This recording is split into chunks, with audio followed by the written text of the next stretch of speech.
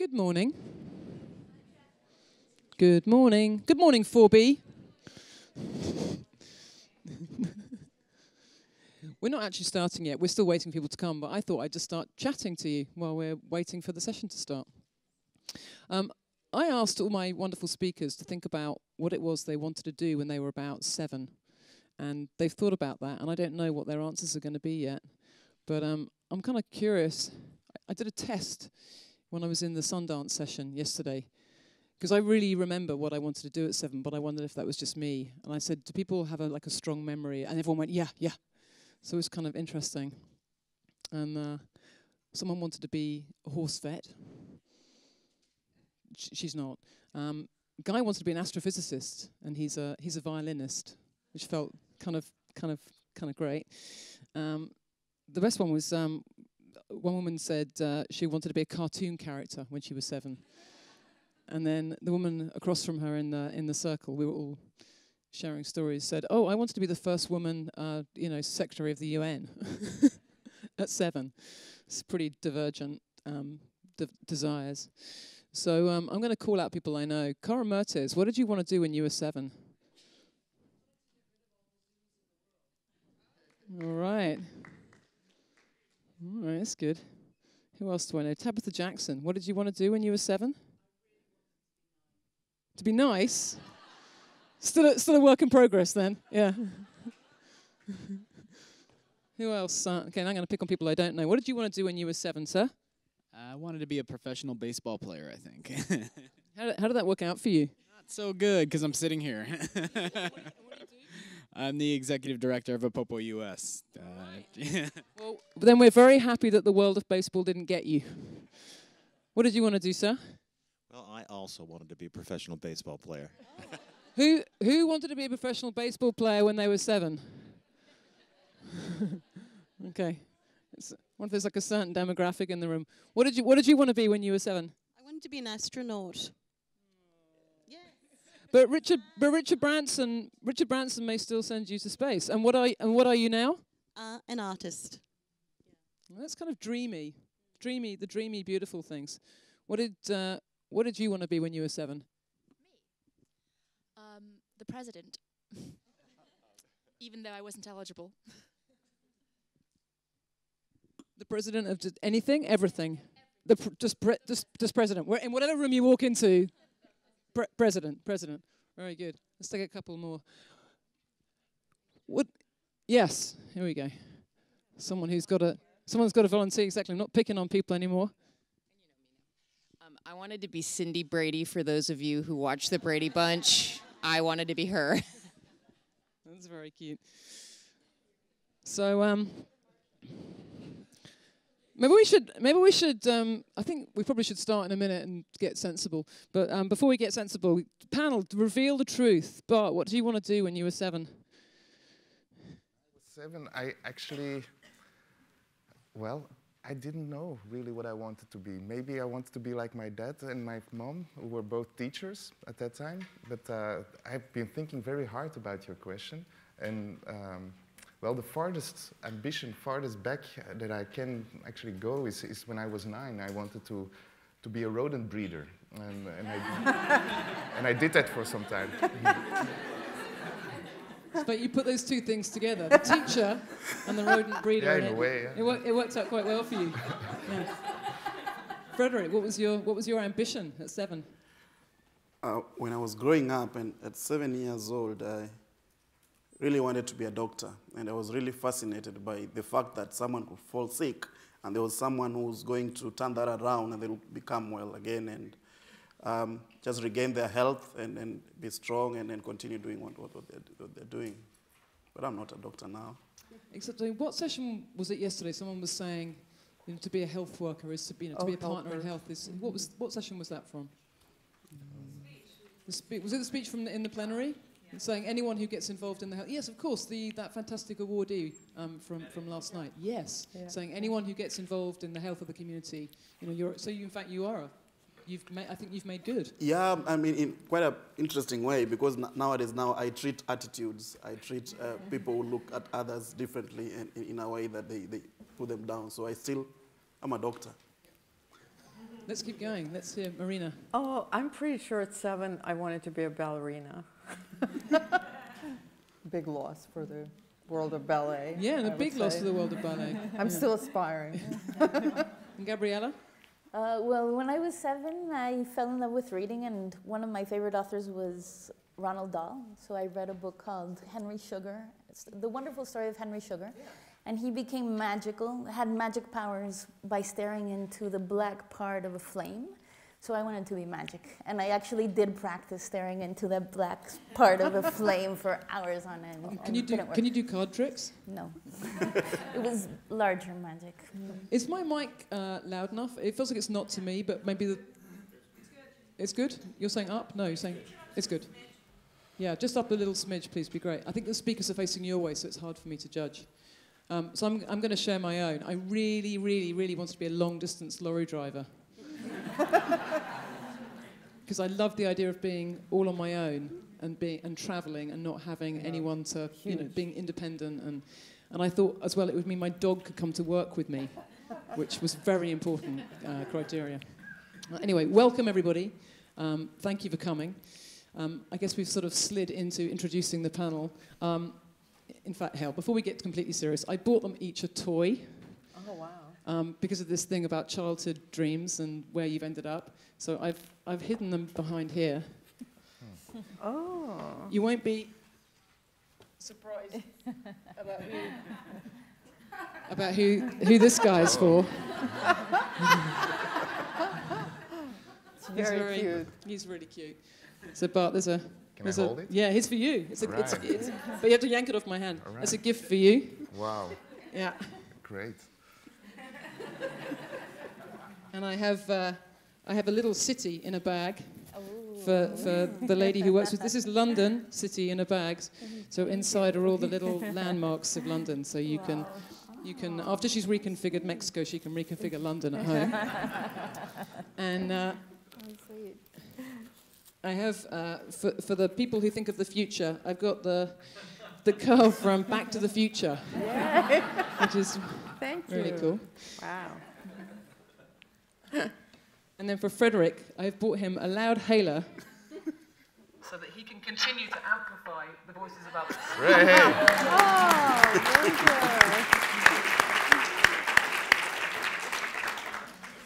good. Okay, we should get sensible now and do this panel. Okay. So thanks all for coming. Obviously the big theme this year is about ambition. And I very much liked Stephen Chambers' opening quote where he quoted Edmund Burke and said, ambition can creep as well as soar. So I wanted to put forward another quote to kick us off. This one from another Irishman, an Oxford alumni, Oscar Wilde. Because it struck me that there's someone who, had he been born in more recent times, would have had a much happier life. As probably many in the room, but maybe not all know, as well as producing some absolutely amazing and witty works of literature. He was also sent to prison for his homosexuality and died very young at 46. But he graduated from Magdalen with a double first and a reputation as an incredible new young poet. And had he been born in more modern times, he might even have been here, with us, either as a social commentator or perhaps invited by Sally to read some poems for us. So I wanted to bring forward this quote because I felt like if he was here, he would probably be blogging on the importance of being ambitious, because this quote from him says, "Our ambition should be to rule ourselves, the true kingdom for each one of us. And true progress is to know more and be more and to do more." And that really leads me to my amazing panel, who indeed are knowing more, being more and doing more. And I think this panel very much will model the experience that we're all having here at Skoll, which is that you find yourself in conversation with 4 people clustered together, all of whom are doing completely diverse things, all of whom completely fascinating. And by the end of it, you've become firm friends and you can't wait to see each other here again next year. So the format we're going to do is each one of them is going to speak for 8 minutes. Marina's going to speak about awe and magic and inspiration. Gabriella about cities, creativity and power. Bart is going to speak about rats and mines and hopefully Buddhism. Possibly. He might slip some Buddhism in at the end there. Okay. And Fredrick is going to speak to us about youth and disability and ability. So they're each going to have their 8 minutes, and then I'm actually not going to involve you, the audience. That was your bit. Unless I'm really feeling that you really want to come in, because actually what I thought would be really nice to do is after each one has spoken, that the other three will then ask a question and a remark and kind of follow up. So you'll see basically 3 kind of quick questions, and then we'll move on to the next speaker. And that means that we should actually be finished here in shorter than the full time. And then what I would really like is there to be a good 10 or 15 minutes at the end where we're not kicked out of the room for the next session. And that means that you can all come and meet one or all of the speakers and talk with them yourselves. How does that sound? Okay, great. But if you get frustrated and you think, this is rubbish, we should have asked for questions, then, you know, let me know, give me that feedback, and we can throw a mic out there. On that note, just a couple of bits of housekeeping. This session is being filmed. I'm not sure, so, you know, don't go crazy. Don't take your clothes off, run around, you know. And phones, of course, you're very welcome to keep your phones on. We'd very much like you to tweet, and I think everyone probably by now knows the hashtag that you need, which is SkollWF. It's probably on the screen there. But if you can make sure that your phones are set to silent, just so that it doesn't interrupt things, although we forgive you if it happens, because it always happens, doesn't it? There's always one. Sometimes that one's been me. It's not a good feeling. But anyway, if you can try and avoid it, that would be very much appreciated. And so, with no further ado, we're going to kick off and we're going to have Marina. Please give her just such a big, warm and welcoming round of applause.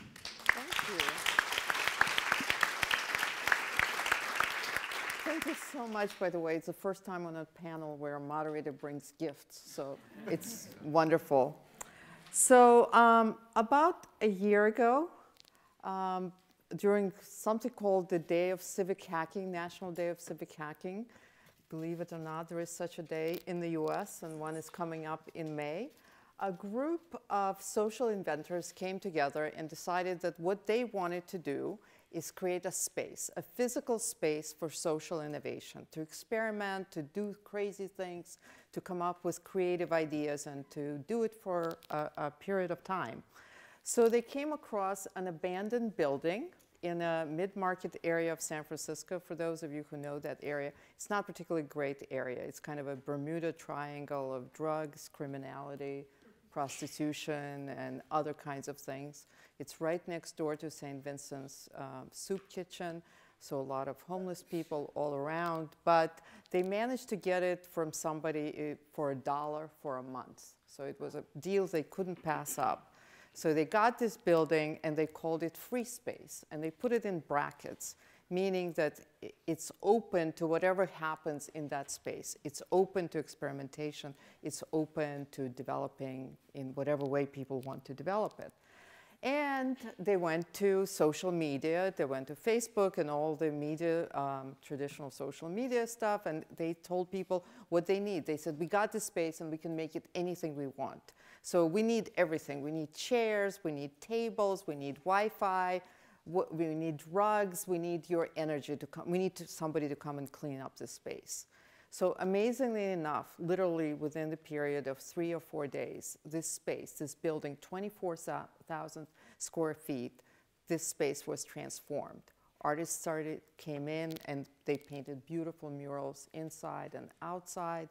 They cleaned up the space, they brought chairs, they did all this, they created an urban garden. And one of the things, when I was visiting there was a family from the neighborhood. It was open to everybody. So the family from the neighborhood came in. It was a 9-month-old child, and that was the first time that that child actually touched grass. So that was just an amazing feeling to have. They created principles, self-governance principles, among things like nobody's a spectator here, everybody's a contributor. Once you're part of this space, you have to bring yourself into the space. No ego, no logo, and that's the only thing you needed to read as you went into the space. So the space was open, and a lot of people from St. Vincent Kitchen and the neighborhood became part of this community. They were serving as reception, they were doing other things, became part of this amazing community. people started doing classes like yoga classes and coding and programming, all kinds of dance classes and other things. They started various kinds of projects, including this bike sharing project. The interesting thing about this particular project is at the same time the city was trying to roll out a bike sharing program, and it ended up costing them about $10,000 per bike. And these guys managed to do it for $38 a bike. So a bit of difference there. There was somebody who started a learning shelter. Mark Roth was a homeless person who spent his last $50 going to tech shop, where he took a bunch of classes on manufacturing and linked up with other people, started his own company. So he went into free space to basically create this learning shelter for other homeless people. And there were dozens of other amazing projects that came out from free space. So basically, this is how this building was transformed within just 1 month, right? And that, to me, is just an incredible experience. Now there's a year later, not quite a year later, there are free spaces popping up all over the world. There's free space in Mexico City. I think there is one happening in Burma just around now. There's one in Paris and Berlin. And the ideas kind of caught on. It took less than a year to catch on. And there are several sort of remarkable things about this particular undertaking. To me, it's an example of what I call social structuring, which is basically our ability to synchronize action to do pretty amazing things with, and the other things that's really amazing, another way to think about it, is what are we capable of doing without management, without money, without staff? How is it possible that these people just came together without anybody giving them directions on what to do and how to do it and paying them money?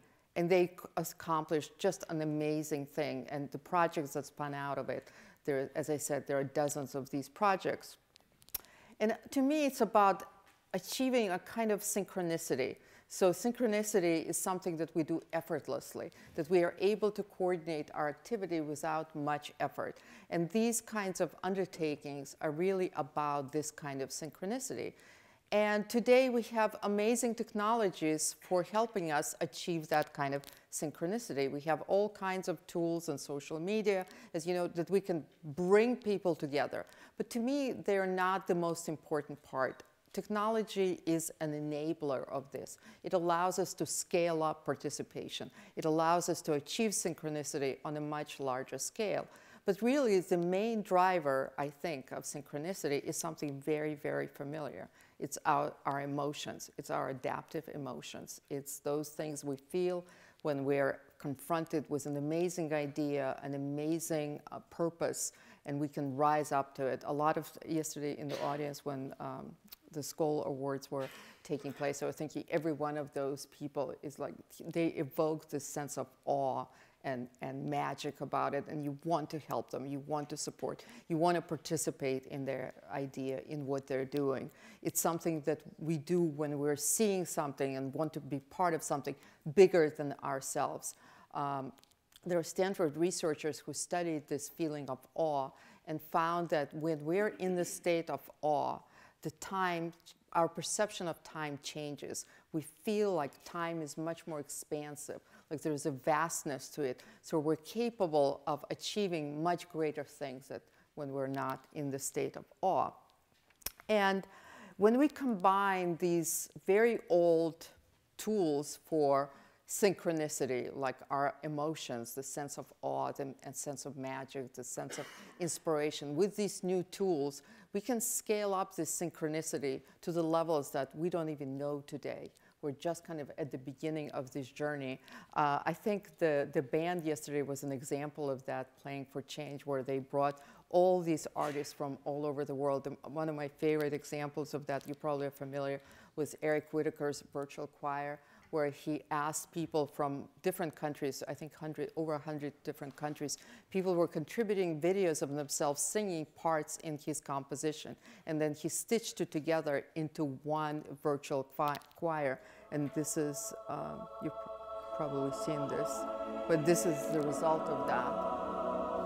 These people are doing it in their homes, in their offices, wherever they are, and it produces this remarkable feeling of connectedness with the rest of the world, this feeling of It's about singing together, but it's really about sort of synchronizing in completely new ways. So when one of the things that I would love to see is that when we think about the possibilities, we can synchronize on these completely new levels and new ways. And so what do we synchronize around? What tools do we use? How do we do this? And I think for us to think about this, we really need to abandon some of the traditional vocabulary of economic development, of growth, and all of that. And this is coming from a recovering economist, so you're safe. I've been thinking about this a lot, that this is something we need to include new words and new levers into how we think about building thriving communities and thriving world. And things like inspiration and awe and all of these terms that are really taboo to probably most generations of economists and urban planners. I think that this is part of our kind of post-development agenda, post-economic agenda, is to change our vocabulary and develop this new vocabulary and think about new levers for how we can build these thriving communities. Wonderful. Please give her a big round of applause.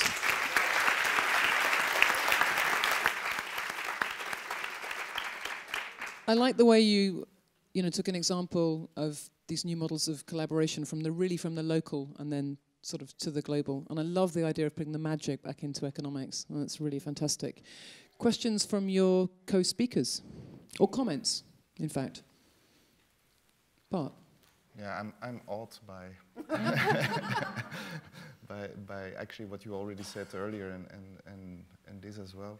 I'm wondering, this the space in San Francisco, the free space, what is their model of, how do they, what is the model of replication actually?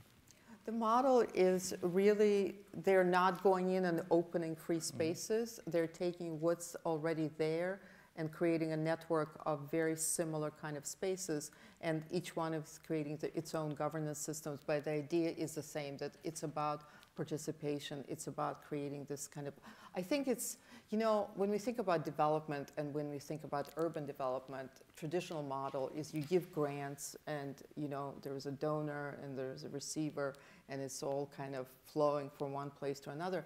I think this is an alternative model where you just create something really awesome right there in the neighborhood and you just open doors and they become magnets so people don't feel like they are supplicants. They're part of this community. They're just part of it. So I think that's a model that they're replicating in other places. And each one has a different sort of slant in a way that's local. So one may be more about making, and the other one is more about fashion, and the third one is more about something else. Gabriella, you have a question? Sure. I know you're in futures thinking, and that you're looking for signals about the world to come. Do you think this is still very much a marginal thing of these people coming up and looking to co-create the reality of their city, or is this something that you see is acquiring critical mass?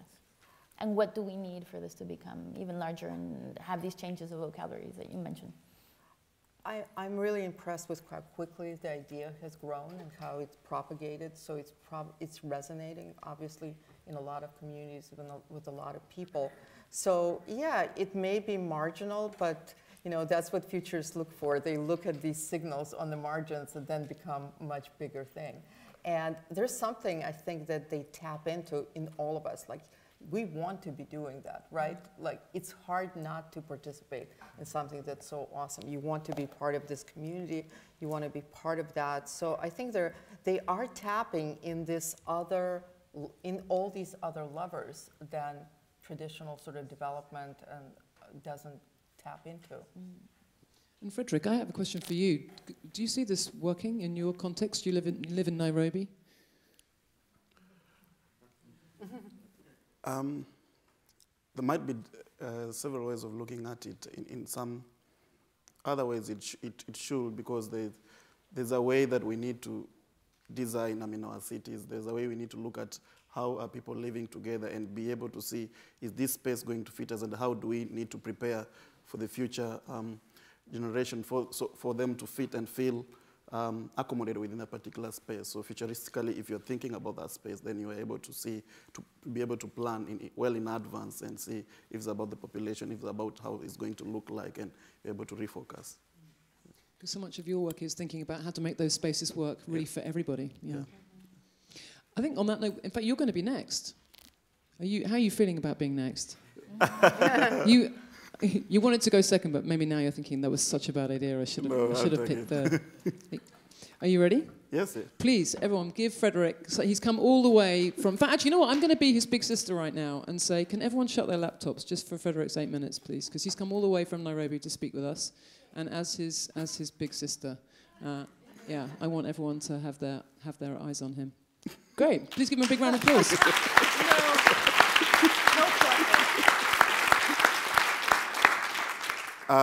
Thank you so much.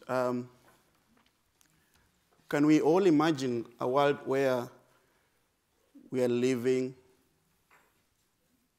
dancing, singing, struggling together? Probably not all of us will imagine that particular world, but this is the ideal world that everybody wants. And when they're born in this world, this is the world that they want. And so when I was born several years ago, I won't tell you how many those years were, but at the age of 2, a story is told that I was attacked by a mysterious disease, and nobody in our village knew what this disease was. And it was really disturbing that I had to travel several miles to try and look for a doctor, and perhaps this is why I wanted to be a doctor, to be able to diagnose the kind of sickness that had attacked me, the kind of illness that had gotten into my body system. But nobody really managed to, arrest that particular eventuality. And so my father and mother one day told me that at the age of 2, I got polio. And so it seemed that was it. But growing up, being different has been one of the most interesting things to ever happen to my life, because I went to a special school at the age of around 6, so I could not see my mother and dad for 3 months. You can imagine, a kid of 6 years, 7 years, not seeing their mother and father for that long time. But when I went to school, the beauty of going to that school, the teachers told me that actually you can become somebody in this same society. So when we always closed school going home, I could see kids running around asking me what had happened to me, because then I was walking using assistive devices, a walking aid, a caliper or crutch, just as I came on this stage. And it was clear to me in my life, when I walk, I'll have to dance. So I knew I was not going to make any apology for that. But here, when I go home, people are fascinated that why is it that I'm dancing always, even if there's no music? So, but coming back to school, I was really excited, working hard in class, because the teacher will always encourage me that, you know what, this is the education that will give you a future. It's education that's going to give you your job. And I performed very well in class. And went to high school, graduated very well, and went to college. Interestingly, I was interested in business. And so I got my diploma in business management, and I wanted to go to work. So a big corporation had advertised for a job. I put in an application. And so when I was waiting in the waiting area for this interview, I could see my colleagues who had gone in, because I sent in my CV and I was shortlisted. Everybody was being given around plus and minus 15 minutes. But coming to this interesting interview, when it reached my time, everybody was looking at me. What did you come to do here? Are you Fred? Okay, so tell us what you can offer. And I said everything, the way you will prepare for a normal interview. But I never saw or had the chance to be interviewed for more than 2 minutes. And that was it. So I was asking myself, what was wrong? Is it that I was super prepared for this particular interview? I mean, that was my fate. And coming out, I knew I wasn't going to get that job. And those are the experience of millions of young people with disabilities in Kenya. And I said, if this is the narrative of this particular society, I'll be interested in rewriting this particular narrative. We cannot accept a society that looks down upon people who they think are differently abled. People who they already predetermine that you are not able to do one or two things. And I said, after all, they're not going to give me a job. So I have to find a job for myself, but also I have to be able to assist millions of other young people who are within the same country that doesn't accept that they came to the planet Earth. By the way, in Kenya, we have over 5 million persons with disability. So this number is huge for someone just to sit back and do nothing about it and say, oh, perhaps it was only myself who, had a bad luck that day. Given that it was the attitude of the employer not to see that I need to hear this person and see what kind of competency he has for me to be able to evaluate and see if they can get this job or not, that means the right way to do that is to come back to this particular employer and begin a conversation, not make any noise, begin a conversation with this particular employer and be able to explain to him or her that, by the way, do you know what? It's not that wheelchair. It's not that blindness that actually works. It is somebody's capabilities that you need to be looking at, not the way they came. They can come while crying. They can come while dancing as I did. But it is what am I offering this particular opportunity at the workspace. So this is actually the beginning of the work that I dedicated my life to as a passion. Action Network for the Disabled was born. And the fact that we have to explain to people that diversity is actually a beauty in itself, that we should all celebrate diversity, is important. All the time and every day, I meet young people who are graduated, who have special skills. What they need is just an opportunity at the workspace to be able to express that in exchange of an income, as everybody else. Everybody loves an income. Everybody feels independent if they are able to spend using what they so hard worked for. So I spend my time training young people in entrepreneurship. I spend my time training employers in how do you facilitate someone to come at your space to give a skill, to give a competence in return for them to get an income. I'm not asking for charity. The conversation is around how do we make this environment adaptable? How do we allow someone on a wheelchair to come through to this office and work at the same level as their peers and be able to go home feeling that they actually contributed to the building of this particular nation for which they were born in and they never applied for.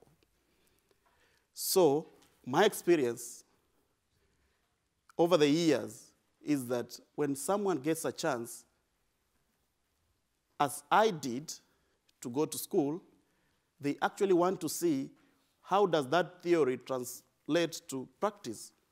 And if society is saying you can go to school, yes, but for working, no. There's a big disconnect. And now everybody is talking big about ending poverty.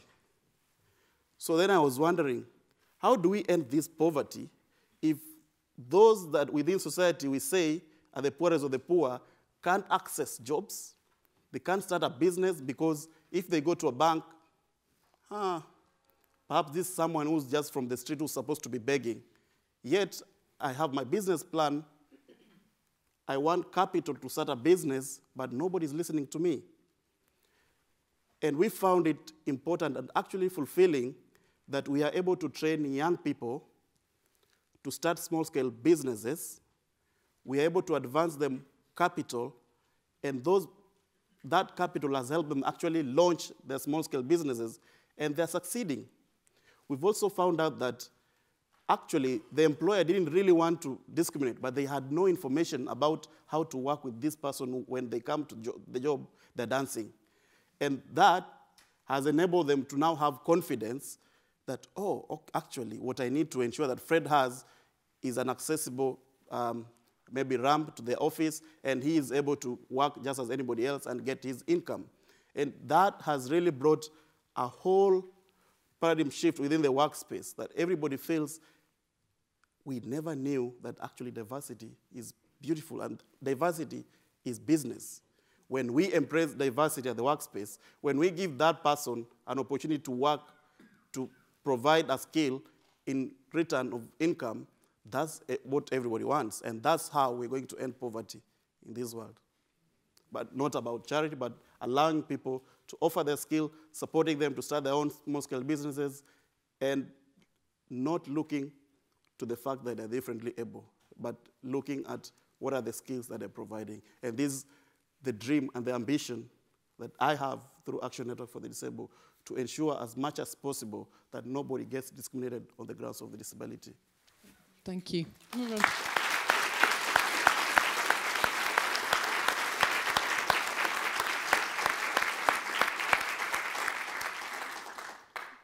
That was indeed beautiful. Bart, do you have a question for your neighbor? First, an expression, actually. Fred, people like you, to me, are my source of inspiration. People who manage to transform suffering into empowerment of others. I think this goes really deep. So thank you for sharing that story. And I have a question for you. So what's next for the Action Network for the Disabled? I mean, obviously, you guys need things to increase your impact. How much do you need, and what do you need it for? Thank you, a good question. Really, we are about how do we support persons with disability to establish their business. And there's been a challenge about where do we get the resources to advance to these young people. Even if they're coming in their thousands to our offices, sometimes you are limited in setting them up. So getting resources to put in a fund that then they can apply, and we have staff who are helping them work through their business plans, do the market research, and so when they get this money, and actually sometimes we advance just maybe someone needs $150, someone needs $250, someone needs maybe just $300 to begin, and this helps them to come to a level whereby now they have enough confidence to go and apply for another bank loan now to continue their work. So it's around just resources to arrange this, and also getting more companies working with us for these particular individuals to get work experience when they're interning or being directly employed. So do I understand well, you need actually to set up a fund to help invest in these single proprietary businesses? Yes, yes. Okay. Good. And people who have networks of businesses in Kenya, or just in Kenya or beyond Kenya? For now, Kenya. Now it's only in Kenya. Okay, so people who have any of those networks too should come and introduce themselves to Fred at the end of the session. Do you have networks? Are you offering them? Can I just share that you have a sister on the border of Ukraine who turned in 3 years to the handicapped daycare center for little children, $10,000 investment to $150,000 revenues in 3 years, and is giving hope for 60 children and trying to scale this in Europe. So if you're interested to talk after, I can connect you with her. And it's absolutely the way to go, what you're doing. In my country, I think this woman is probably the best entrepreneur in the country, because when I ask her, do you take a salary? She says, no, I'm an entrepreneur, I should take last. So just wanted to share that with you. Thank you. Chaps, you got a question? I also just an amazing inspirational story, so thank you so much. I'm just wondering, how do you, or do you do both? Do you work with employers to educate them, but how much of it is also legislative agenda, changing laws and regulations around? Yeah, so work with both, and because in our country, a legislation can just be a piece of legislation on paper, and we actually do have quotas for employment of persons with disability, but it's incredibly difficult to get it implemented. So they're expecting me as a citizen to prove that actually a person with disability can work. And where do I get to prove? So I have to show that we have successful business of people with disability being run by persons with disability, I mean, in relation with their family members or something like that. But also I have to show employers that Fredrick can work. And it's taken me to a situation where sometimes I have to pay for someone to work and tell the company not to pay them so that they can just see that this person can work. And then after 3 months, I'll ask them, why is it that you can't employ them? And they will feel ashamed, like, okay, yeah, we're going to take him in. So really it's two both. So both providing an evidence that it works, and it's only that you fear, and then we take it from there. So people need to see that it actually works. And also the government, when they see that it's working, and you say, what we need to see now is this particular legislation being implemented, then they can begin to listen to you, because you already created an authority around you that you have practice that you've done, that people can look at. Gabriella, you have a question? I'm wondering about the skill building and the training that the people that you work with. Is this personalized and everybody gets, let's say, a program designed for their own case, or is this programs that several people go through, or how does that work? So the training is actually personalized, because there's no way I'm going to put a deaf colleague for training with someone who's blind or someone who's a physical disability. So for the deaf, they have to have translation, and that it means it will take longer. And at the back of your mind, you have to understand. But you see, in Kenya, we have an educational system that expects everyone to climb a tree as a way of an exam. Tell me how a person in a wheelchair is going to climb a tree. And that's the mark of how you're saying, when you climb this tree, that's how we're going to consider you as successful. So relooking that and saying, excuse me, it's not that everybody can climb a tree. Why can't we say that there's things that we can do down here and say, okay, so there was a tree, and try to create an impression of that tree down. So really customizing and saying, this person has these particular challenges, and how do we adapt to those challenges? Because everyone wants to succeed. And it's not only about academics. If we are able to tap into your talent, and it is your talent that will make you have an income, well, so be it. So we even encouraging people who can sing, people who can dance, people who can draw, to do that. And we're supporting them so that they see that as a way of income, but not just leisure. Yeah. And how many people do you work with in the space of a year, more or less? Yeah, for now we're working with around 500 people. Yeah. And then actually this number is 500, but we're locking out others because we can't just do everything. Yeah. Wonderful. Thank you so much. Yeah, give him another round of applause. Go on. And Gabriella, do you want to stand at the podium? Do you want to stay in your seat? What do you want to do? Yeah. I'll stand. Now, she declared herself to be the most nervous. So that means you have to give her the most encouragement now. Exactly. Go, Gabriella. Woo! Woo, woo, woo! I feel ready now. So I came to tell you about a story that happened very recently of how somebody that has dedicated her whole life to defending independent space, coming from an arts background, from filmmaking, journalism, et cetera, suddenly found herself working as a government bureaucrat. So I am a government virgin, and for the last, a little bit less than a year, I have been running Laboratorio para la Ciudad, which is Laboratory for the City. And this is the creative think tank / experimental space for the Mexico City government. I had the fortune of having our now mayor call me up when he was running for office and basically offer me complete freedom to think of what would I do with a new type of city department. So these experimental spaces are every time more common. There's more or less about 14 worldwide, which is very interesting. Most of them are in first world countries, smaller cities than Mexico City. And the interesting thing is that though we all share this common purpose of giving government a space where it can experiment and try out new things, we all have a completely different slant as well to our activities. So why is experimentation important for government? There is kind of like a paradox there where we expect government to be solid and reliable for obviously good reasons. But at the same time, many times we complain that they're not agile enough and not innovative enough. So this is where we come in. We can mitigate risk, and we can bring in all sorts of unusual suspects, if you will, to think about what government and city could look like. So we have an interesting challenge. We're a very small lab in one very big city. I don't know how many of you have been in Mexico City, but it's 22 million people in a metropolitan area. And it's definitely not a city for the faint-hearted. So we have... Mexico City was built upon a lake almost 700 years ago, so it's also the oldest, not only the largest, but also the oldest city on the American continent. We're surrounded by a chain of mountains, 42 active volcanoes, and the city center sits upon a lake. 50% of our population is under 26 years old. 50% of our economic development comes from the informal economy. 60% of our city started informally. So it's really interesting to work in this context and see what a lab can do. We've decided on two main axes. One of them is civic innovation, which basically means how can we start reinventing and reimagining the way that government comes together with civil society to think about city and to think about government.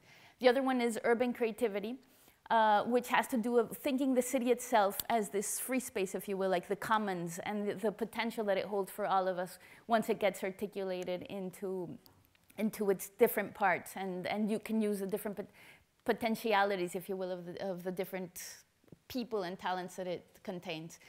So as a new government office, I find it very poetic that we ended up in the rooftop of a government building. This is our office. It's a 1,000 square meter green rooftop that overlooks the city center.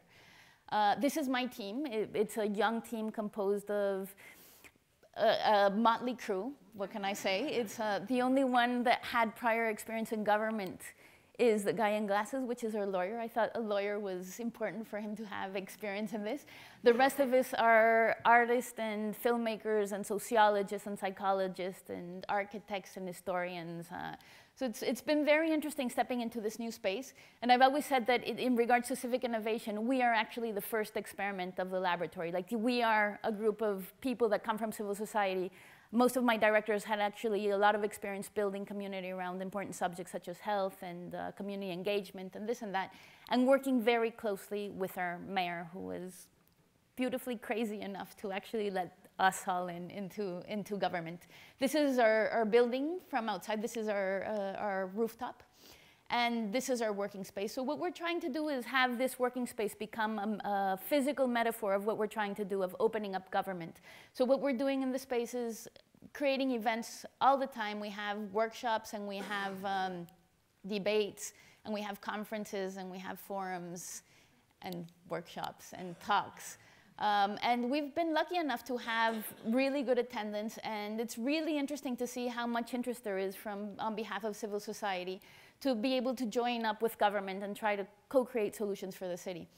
One of the interesting things that we have is the opposite challenge to the rest of the government that usually needs elbow room because of very tight mandates. We actually have a lot of freedom, and we can get ourselves into any type of subject, basically always trying to push the limits and to be provocative. So we decided, thinking that language is, as Marina said, a very important thing, that we would work within provocations to be able to design our constraints. So provocation number 001, open government, government as platform. Number 002, walkable megalopolis. Number 003, urban imaginaries, and so on. So all of these provocations have pilot projects, urban interventions, conversations, and other type of policy making, other type of activities designed into themselves. And they're very much a live system, and we take decisions and bring people in and decide on the projects we do, depending on the challenge at hand. So this is our webpage, and here you can take a look at some of the experiments that we've been doing in the last 6 months. One of the things that we think Mexico City has the potential to be is this hub of international ideas, because as you probably know, Mexico City has every challenge that an emerging city has: social divide, urban sprawl, obesity problems, you name it, we have it. But we're also the 8th largest economy in the world, and it's also a very sophisticated city with a lot of talent in its folds. So one of the examples that we've been working on very quickly, so you can see the serious stuff first, is the Open Government Program. So if we're into civic innovation, we saw we needed to take a step back and start opening up other spaces of the government for the citizens and not only ours. So we've been working not only on taking transparency and accountability to its next levels that have to do with participation, collaboration, as well as innovation, and opening up data sets with 13 different ministries, and working with a really interesting group of people that had not necessarily been talking within government. Mexico City government is 100,000 people strong, so as you can imagine, there's a lot of silos and conversations that aren't had. So this is where we come in as a strategic area. And so we've been creating all sorts of encounters and really trying to change culture within, bringing together the IT departments for the first time, and basically finding spaces for sharing and for best practices. And we also involve civil society. So the first one, our first conference of open government, was full to the brim with 500 people in the second day that we launched the call. So it's very beautiful to see, as I mentioned, that there's huge hunger to be able to collaborate. This is a hackathon that we did recently. And on the second day, we already had 500 people that were willing to give 48 hours of their life to work with mentors from within government and come up with digital solutions with the data sets that the ministries were also working with. To follow this, we also started a laboratory of data, Laboratorio de Datos, which is piloting what interoperability between departments means. Like, how can we start sharing data within government as well as sharing it with civil society? Because as people have said many times, the most intelligent person is not actually in the room. So how can this data become a public resource so people can help the city come up with amazing solutions? We also rolled out Code for Mexico City, and we have 6 civic hackers working with 6 civic departments, basically marrying the know-how and intelligence of within the different ministries with new methodologies and new skills that a younger generation has. We are also creating digital participatory platforms, very much in tune with what Marina was talking about, as well as a lot more ambitious projects that can be proposed to the laboratory and that we help get together the people and the resources that are needed for this. We're starting an editorial project as well to talk about all these experiences, and we have a residency as well. So we've had 2 residents in the last 6 months. This is Perry Chen, our last one, who, as you probably know, is a co-founder of Kickstarter, who has put the world on its head in terms of crowdsourcing for creative projects and now pulls in $1,300,000 a day for creative projects. So this is the type of things and the type of ideas that we want there to be contagious in Mexico City. Nicola Twiley doing a residency in the largest wholesale market in the world, which is 5 million people come into this market every day. So instead of doing a residency at a museum, we now get to offer the city. So basically, what is this about? You know, during modernist times, during the 70s, many of our idea of the city was about practicality. How do you get quickly from A to B? How do we make efficient cities? But this has been changing drastically. And what we're proposing is that cities nowadays should also be not only for the human body, but also for the human imagination. Like, how can a city catalyze all of these images? And this is one of our questions, like government as catalyzer, as creative agent. Can this happen? Can we stop being bureaucrats and actually become the people that further citizens and basically have citizens think of themselves as a creative agent within the city folds? So basically, this idea also comes from an idea from the 70s of Henri Lefebvre that talked a lot about the right to the city and to access the city. And we want to take it a step further and make it the right to co-create the reality of a city. And basically, as I mentioned, think of government officers as city creators as well. And I have too many slides still left, and Jessie just signaled that so I will stop there, but I'd be very happy to share other experiences that we've had in these past 6 months with anybody that's interested. Thank you. Wow.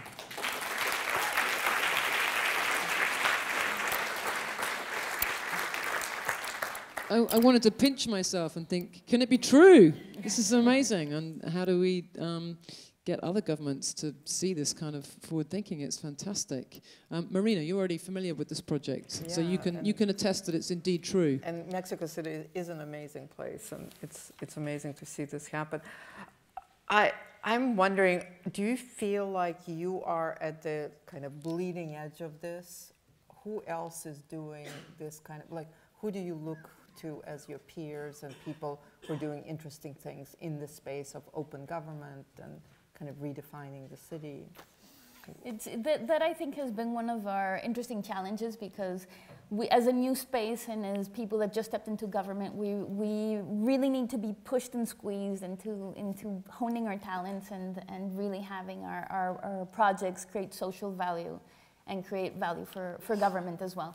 But the thing is, sometimes you get squeezed in the wrong direction. Like I have the feeling that many times when you get into a structure that has like this whole history, and sometimes a lethargic history as government, many times there is a force that unwillingly tries to make you so symbiotic with the thing that contains you that you become exactly the same, and so there's no differentiation, and we would lose our power. So it's been very interesting seeing, first of all, that we've had more government buy-in than I thought. But at the same time that we need people to really be critical about what we're doing, so we challenge ourselves continuously. And those people have been both the people that are doing similar labs. Again, we're not necessarily identical to each other. I'm the only one that comes from the art world. So some of our projects are actually quite outlandish, not only practical in nature, but really trying to rethink what a political voice could sound like. And what are these urban forms that we've been repeating ad nauseum that we could rethink and reinvent to get the city itself to have a voice? So I think most of those gauntlets that get thrown at us come from the arts world, from sociologists, from other urban planners that are thinking that government does have a potential to create big changes. At the beginning, somebody was telling me, why should government be creative? Why should it be innovative? But it has too much of an impact in the city for us not to demand that it become this as well. Great, thank you. Fredrick, do you have a question or a comment? Yeah, how easy is it to, have government to work with civil society? And in my part of the world, I know that is really kind of protagonist. Really bringing these two together. How do you manage that? That has been one of our most fascinating exercises. One of my next slide actually talked about one of our missions is marrying political will with social energy. So there's very interesting people within government. I must say it's been a very humbling experience to step into the other side, because I basically thought government, I must confess, was devoid of life, not even talent. And I'm finding amazing people there, and also coming to realize that many of the changes that Mexico City has gone through in the last years actually started with public policy. So right now we're opening up space in crazy ways. We pass gay rights before cities like New York. We have euthanasia and abortion laws and all sorts of things. Basically the city people were the ones that created the grid that then the social energy filled up and made relevant for a much larger population. So there's really interesting hunger on both sides, I think, to start redefining what responsibility means in a city as complicated and as fascinating as Mexico City, and that we can't do it alone. No? So we have the possibility of thinking of a 22 million people city as 22 million mouths to feed, which is one paradigm. And on the other hand, we also have the possibility of thinking of 22 million minds. Yesterday, there was a protest in Mexico City because they surreptitiously wanted to pass a law about being able to cut off internet communication if it was good for the public, for the public good and national security. And there was a very big protest, a lot of young people, and one of the things that they did was throw little paper airplanes at the Senate with ideas.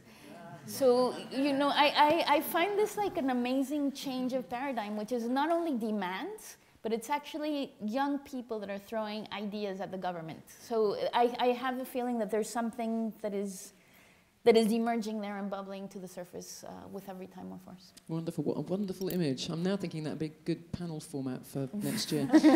Bart. Yeah, fantastic.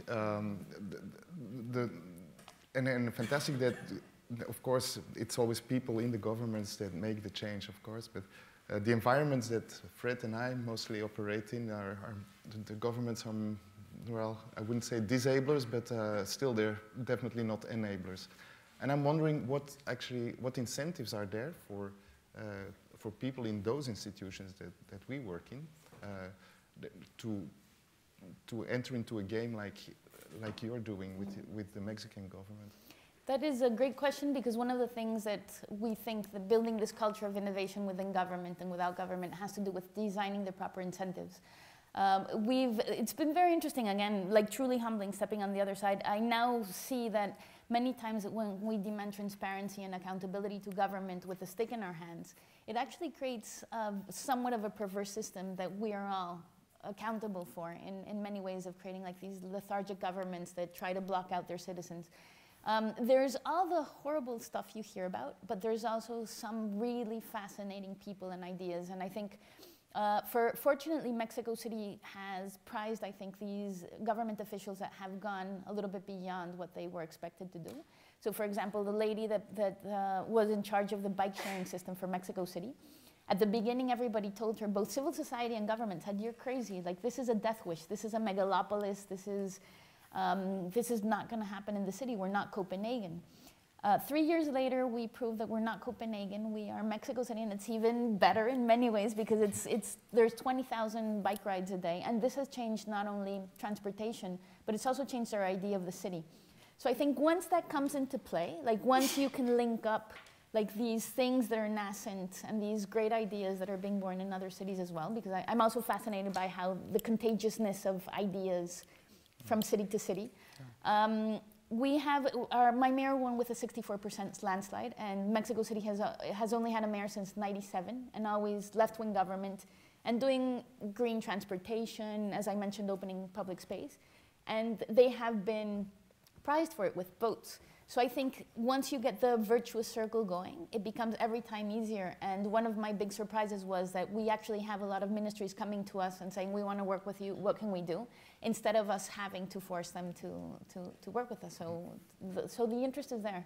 Not with everybody, but we have enough people on the side of curiosity to not necessarily have to deal right now with and I like that word, which I think I first heard here at Skoll, of the intrapreneur, which the entrepreneur needs to find, which is the insider inside a large structure who's actually open to connecting to the outside creativity. Thank you, that was absolutely wonderful. And now it's time for Bart.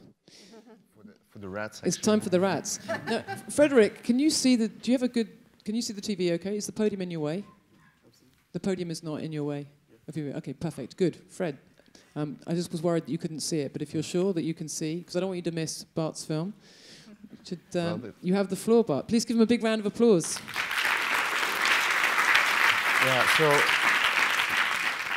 so actually I was asked to talk about ambition, and really it took me the whole week, actually, to get my head around the theme. And I still didn't know yesterday night. But there were a few wise men I was having a drink with, and they told me, you know, ambition in itself is neutral, which is very true. So it has to be fed and nourished by values, which is very true. And so thinking from these and sharing my experience with this wonderful organization, whether it is now APOPO, where I had the luck to start this through my love for rodents and my concern for the dependency of vulnerable communities at the bottom of the pyramid who are affected by this landmine problem. Brought me into a storyline that I think I can share with you. So I grew up in a very caring family and learned at the early age the skills of empathy. And as I grew up, and I think most of you know this story of me breeding rats and selling them to pet shops for pocket money. I quit that when I was 14. But then I studied product design with a focus on appropriate technologies for developing countries. And as my 3 older brothers left the house for various reasons, one got married, one migrated to Canada, and another actually went for studies in Leuven. So the house was empty. I was left alone, and my parents opened the house to African students who came to study in Antwerp. So my 3 older Mzungu brothers were replaced by 3 older African kakas. And so for me, that was the most learnful experience. I actually learned about a totally different way of thinking, where our Western basic mode of philosophic mode is a Cartesian one, where the reason for existence is the fact that I can think, which in itself is an ego-strengthening thing. I learned about Ubuntu, and a totally different reason for existence, because of the collective. My reason for existence is because we, and I say now as a global community, because we exist together. And it gives a totally different perspective on how to interact with the world and with its natural resources. I think the difference between my approach in the quest for an appropriate landmine detector and what most engineering departments did in that time was indeed the fact that I placed myself in the situation of subsistence farmers and looked at what resources they had at hand. And really, there isn't so much in these villages where people are dependent on expensive imported know-how and technologies. But there's lots of natural resources, rats. And well, contrary to what most of you think, rats can, when they are cared about, be wonderful pets. They're very sociable, easy to train. Well, training them to detect landmines and training them to screen for tuberculosis are, of course, noble things to do, but we try to actually take away the root causes of these problems by empowering these youth, men and women alike. It's really about creating job opportunities and building skills in these people. They go, and from Tanzania, where we have our headquarters, they go and work in countries like Mozambique or Angola, and they work there as experts in animal training. It's so wonderful to see, first of all, that they can interact with these animals and these animals save lives, and then in the same time that through learning these skills, these people get out of poverty. They come back after missions of 3 months, 6 months in mine-affected countries, and yeah, and they go to the bank. They can get a loan now and build a house, send their kids to school, have access to public health services, which are often dilapidating, but well, with the help of the hero rats, we actually do some work on that as well. And just to give you some numbers, something I'm actually really proud of is that our team has been able, actually this year, just a few months from now, the whole of Mozambique is going to be declared landmine free. And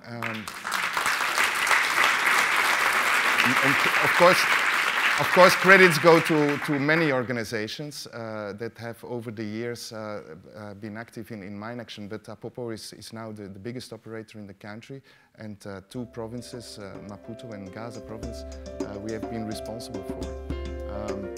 We actually find all kinds of, well, based on the values of APOPO, being quality, innovation, diversity, of course, and social transformation.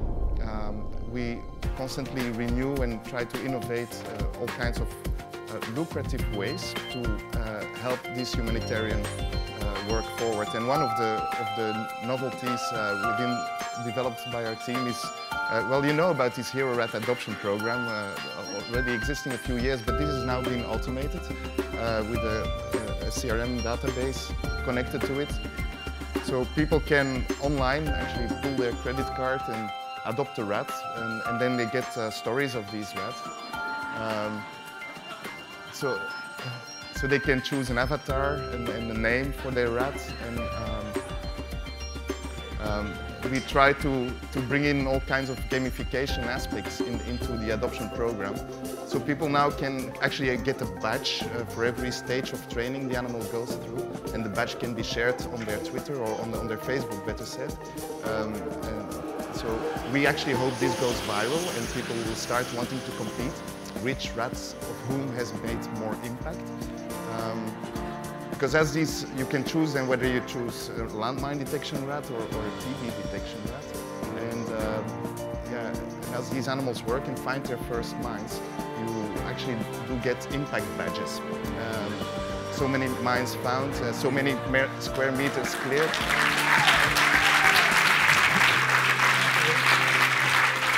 Yeah. And really, this is what it's all about. This is about creating the necessary conditions for development for the most vulnerable on the planet.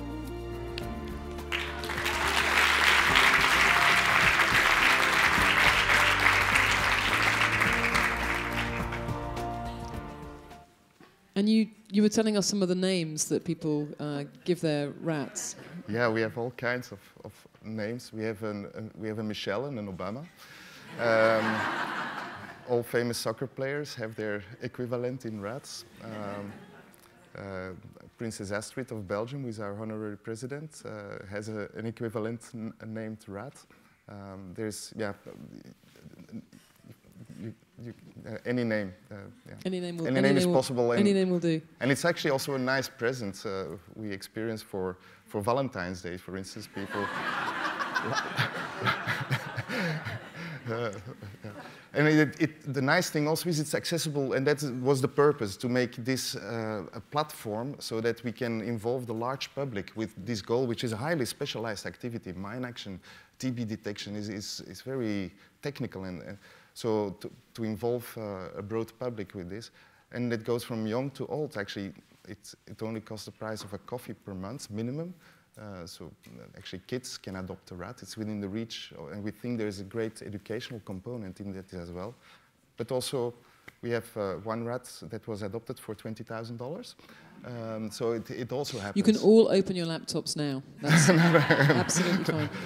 No, take a look at it when you're home. And yeah, it's not the purpose to be a fundraiser here, but I just want to actually, I want to demonstrate that innovation, if well done in an inspired way, it can actually have a huge Yeah, no, I'm not worried you're running a fundraiser. I think no one wants to miss out. Fredrick, do you have a question? Yeah, I was wondering, I've known Bart for some time now, and I'm wondering how, he talked about diversity, how does he put that in perspective of his work, which is really highly specialized? Yeah, diversity in many ways.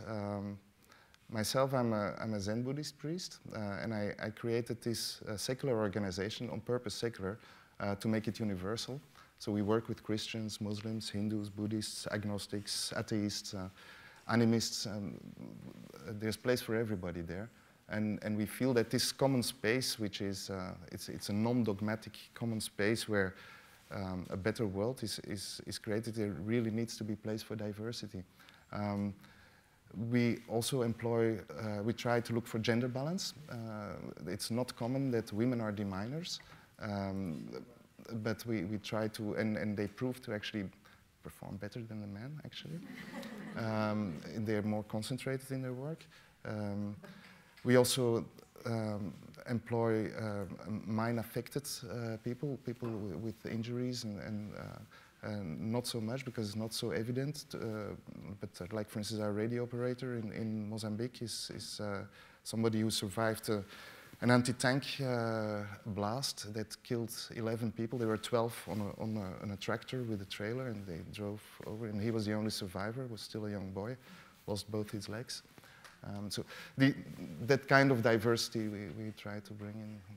Great, thank you. Gabriella, you have a question? Yes, I was actually remembering when I saw your presentation that one of the things that I wanted to be when I was, I'm not sure 7, but when I was younger was an animal trainer.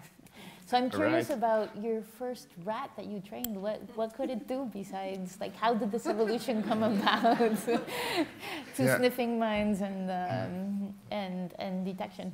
Well, if Jess had asked what was your ambition when you were 9, I could have perfectly responded to that. But she asked when I was 7, and that confused me. But when I was 9, actually, I received a hamster for my birthday, and I was very fond of that animal. I carried it around everywhere. Its favorite spot was here under my armpit. It's like to crawl in my shirt. And one day at school, I took it to school, and one day at school it was discovered, and so I had to leave it home.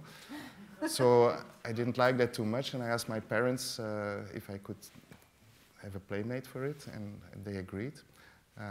And they made babies, and so that's how that's how I actually discovered that bringing those small rats to the shop, I get pocket money, and so that's how the whole entrepreneurial thing started, based on greed, actually.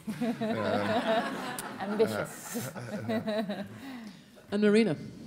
I'm just curious, obviously, is there something special about rats, or can you take other sort of things that people, are abundant but not necessarily pleasant, and is there something about rats that's unique, or can you potentially take other, I don't know, snakes, other things?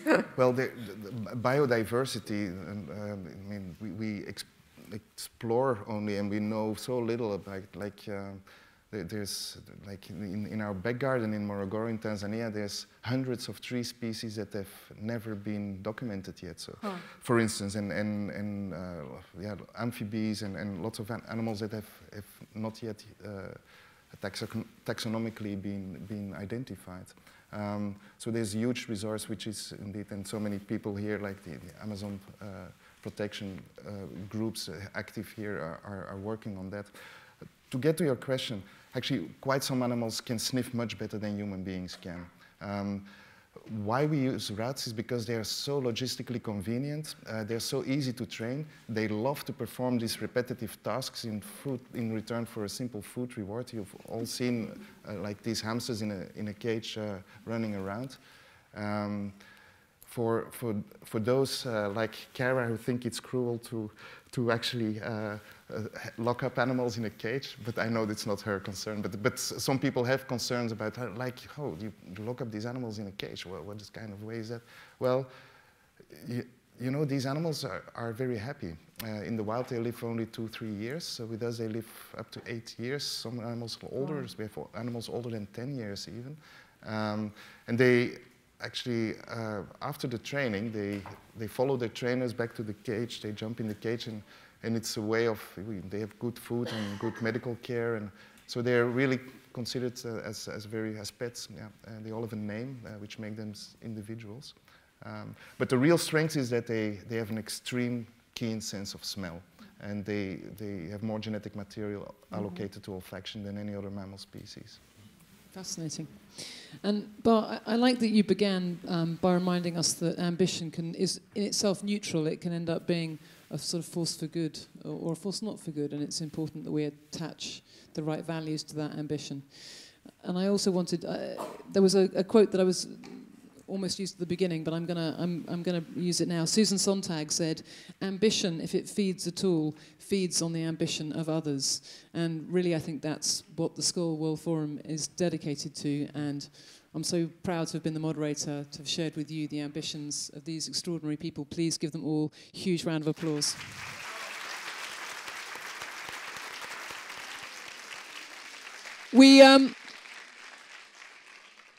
I think we don't have to be out of the room for another 10 minutes. I think that's correct. That is correct. So if people would like to come up and meet these extraordinary people, please do so.